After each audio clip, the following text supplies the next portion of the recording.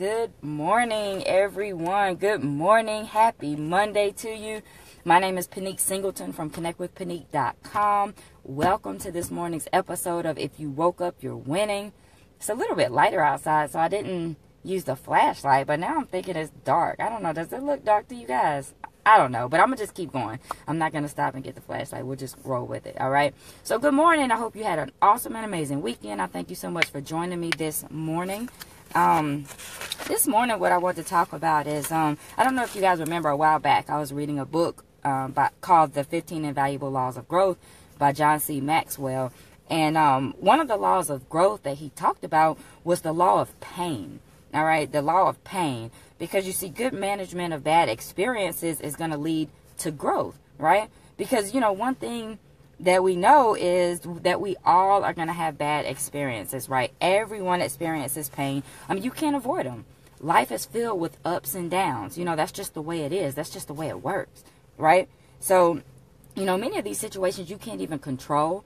Now, some you can. They're based on bad choices that you've made or you know, things that just not have gone correctly. But some of the stuff that happens to us, some of these bad experiences, some of these painful experiences are things that we just have no control over, you know, like death and heartbreak, or maybe failing at something that you worked really hard at and just for whatever reason the things didn't go the way you wanted, you know, or maybe severe financial hardship. Maybe you got laid off and, you know, just due to budget cuts, not due to anything that you did wrong. You know, so a lot of times we cannot control these bad experiences, and they're painful. You know, they can be stressful. You know, they can even lead to physical pain, because stress can cause physical pain. So what do we do? I mean, these things are going to happen. So what do we do? I mean, nobody likes them, right? Nobody likes bad experiences. Nobody likes when they're in the middle of a struggle, you know. But what I would say to you is just think about what it's going to be like when you come out.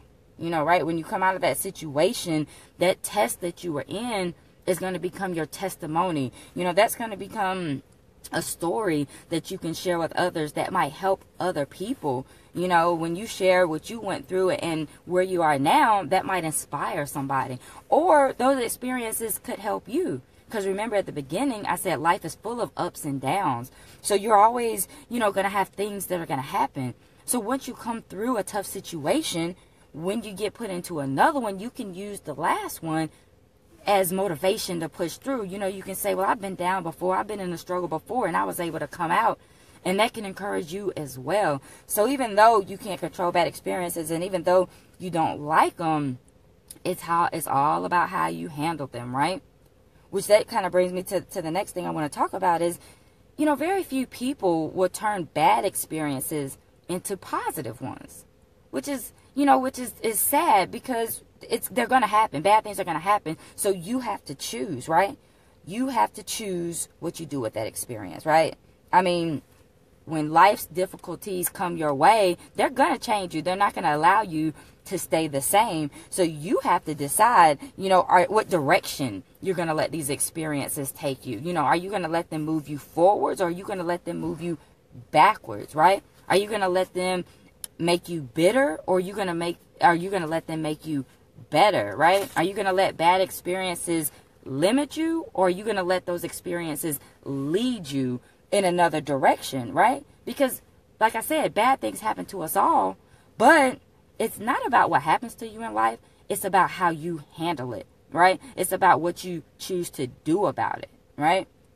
So why am I talking about this on a Monday, right? It's Monday. You know, I know some of y'all are like, look, it's Monday. I need some motivation. I'm not feeling this, right? Y'all want like a feel-good situation, and I'm talking about pain, and I'm talking about bad experiences. Why? Why? Because I'm talking about how to turn these bad experiences into positive ones, right? Because there's somebody that's watching this today that has been going through something. There's somebody that's watching this today that has been down. You know, you've been depressed. You've been having a pity party. And today, on this Monday, this is the day for you to say, am I going to go another week feeling like this? Or is this going to be the week I turn it around? Because I know a lot of people like to start things at the beginning of the week. You know, whether you think that's Monday or Sunday, a lot of times somebody could get a good idea on Wednesday, but they say, I'm going to start Monday.